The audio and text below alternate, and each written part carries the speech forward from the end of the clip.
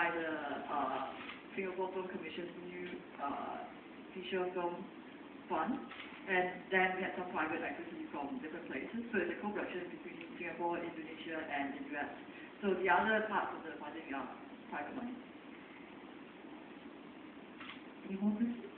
Yes, ma'am. Are there any cultural constraints while making this movie? I mean, like, just you're coming back in, you're playing a character of not speaking English, and like, having your diverse cultural background.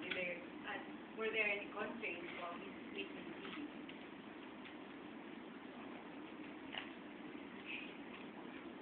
Not really. What would that be for you? Not really, because as I said, Munchie, she let us be very free about building up the characters. So those disadvantages that it could be in that moment, I just took it in a good way, to build up the character and to use them in a sense that the character would be feeling out of place at the beginning of the movie. So it wasn't personally, but it was for the character, Does that answer your question? Yeah. Any more questions? Yes, ma'am. Sorry. No, please feel free, yes. You say that there's an affiliation between Singapore, Indonesia, and the US. How did you get together and actually decide to make the movie? The big three affiliations. It's by chance, Singapore, I'm a Singaporean, and I was eligible to apply for the funding, and I pitched the project, and that comes in. My Indonesian producing partner actually is here. Island, yeah. So Dylan I met actually on a different film shoot in San Francisco 3 years ago. I was actually the director of photography, and he was the production designer. So we worked together on the film, and it was a good collaboration. And when the opportunity to do another project together came about, we just jumped on it. US is, it's set in the US, so that is a sort of a natural piece of the puzzle. Thank you. Any questions? Well, how about you guys could share with us your favorite scene in the movie? It's going to be hard to pick, I know. That's what you always say, but you've got to pick one. Which is your favorite I'll scene? keep it PG. I'm trying to think without, because I don't want to get any spoilers. I would say, I think the hardest scene, which was really difficult for us, was there was one scene in Little Mexico where sort of the confrontation between the two characters. It was very hot. There were lots of people walking past. It's very difficult. You do a good take, and then suddenly they say, "Oh, someone looked at the camera." And we were rushing on time. And we were rushing, and it was the last thing of the day. And as I stressed, it was very, very hot, like baking hot, and it was just very difficult. That and the Hollywood. We were walking down Hollywood Boulevard shooting a scene, and the guy came out of his shop and that just joined in the scene. And he said, "Hey, what are you doing?" I said, "Oh, filming?" You filming? I was like, "No, I'm telling about my dad." So he was part of the scene, but unfortunately he got cut out, which is a shame. We didn't want to pay his extra extra. So as you can tell, we shot a lot on location.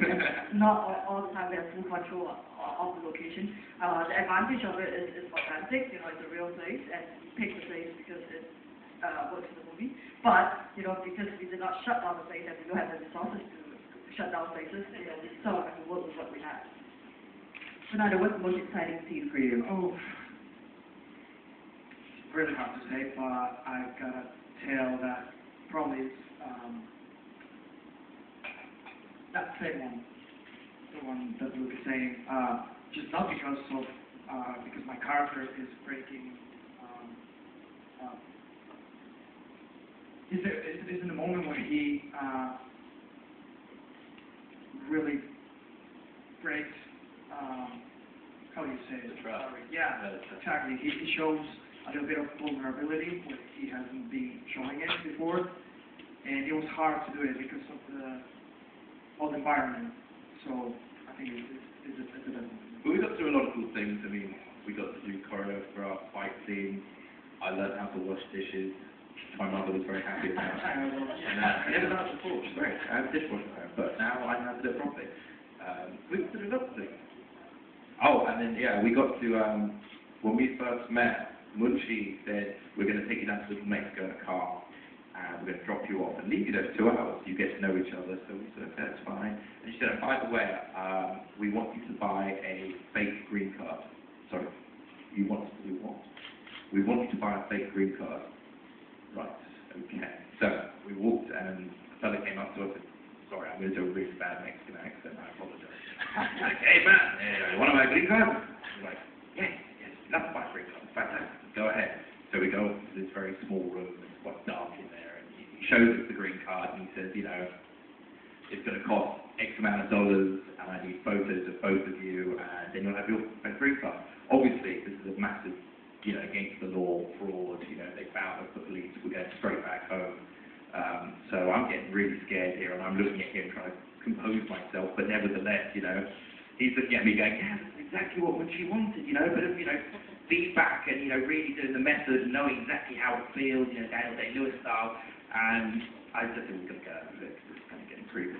So, just in short, basically, we said, oh, we're going to get some money out of the ATM. They said, okay, fine. They got quite a large fellow to follow us to the ATM because they didn't trust us. They thought we were police, which ended up in us running into a closed door and hiding in a cloakroom for 20 minutes in the dark. It's great. It's how we got to know each other. It's fantastic. It was, you know, really good bonding experience. So when we did the scene, when we buy the green card, we knew exactly what we were doing. That's what that means. You're exactly how it Cool. is. Do you go looking for the people, or do they just come up to you and go, do you want to buy a green card? You want to buy a green card? That's not bad. How does that make you feel, though? Without saying police, it's really scary. How about you, Munshi? What's your favorite scene in the entire movie? What's the most challenging one for you as a director? I think there could be different things. I guess a memorable scene. The memorable scene would be shooting the countdown, the New Year countdown, at Times Square, in Hollywood, in the middle of summer.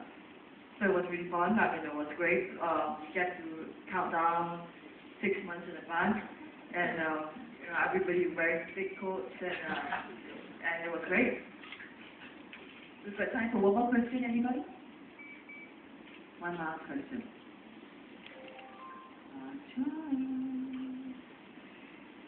All right. Well, thank you very much. Is there any last words you want to tell the media or people watching the movie?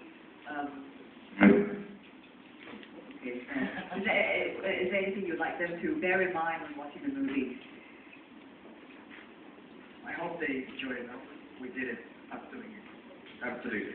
Definitely. What a wonderful experience. I'd love to share it with you. All right, big round of applause. Yong, Chee, Fernando, Noriega, and Luke Brandon here. Thank you so much.